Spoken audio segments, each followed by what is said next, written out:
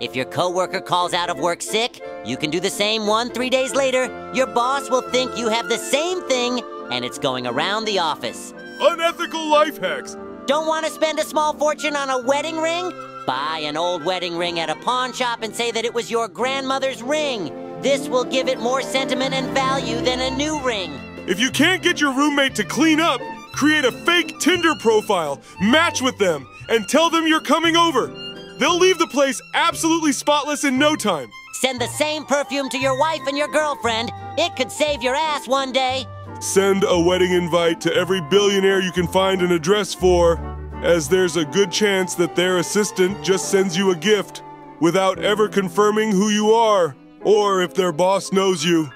Lie about having a college degree. Companies rarely check them, and if they do, the only consequence is that they don't hire you. If you follow us, your life gets better.